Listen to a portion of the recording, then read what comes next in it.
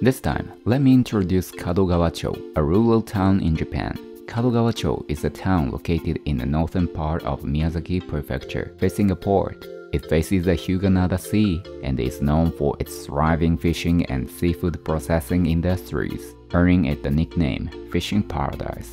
If you are sightseeing, both the sea and the mountains are beautiful. I actually stayed there for several days, and at night, with a few street lights, the stars were incredibly beautiful.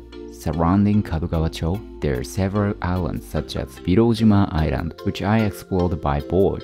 The cost of boat is about 4,000 yen per person, but it might increase if crude oil prices rise. Birojima Island is a natural habitat for the crested murrelet, the world's largest breeding ground, attracting visitors from overseas to see the bird. Being close to the sea, the town offers plenty of dishes made with fish. As for sightseeing spots, Kadogawa Shrine is quite interesting. Situated atop the town's highest hill, the view is superb, almost like a floating castle in the sky. And Otojima Island is known as campsites. Having a car is convenient. If you ever have the chance, why not visit? And if you have any information or question, leave in comments. Arigatou.